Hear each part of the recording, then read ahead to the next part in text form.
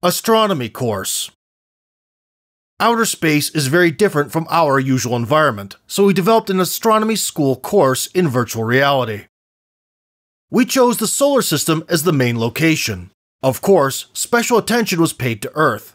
In addition to the natural satellite, the Moon, the ISS and other artificial satellites and objects launched at different times can be found in the Earth's orbit. Thus, students will be able to better imagine what is happening in space.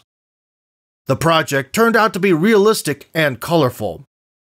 But the most important thing is that it is coordinated with the core educational program, according to which students will study. The project consultant was the Master of Astrometry and Celestial Mechanics of the Euro Federal University.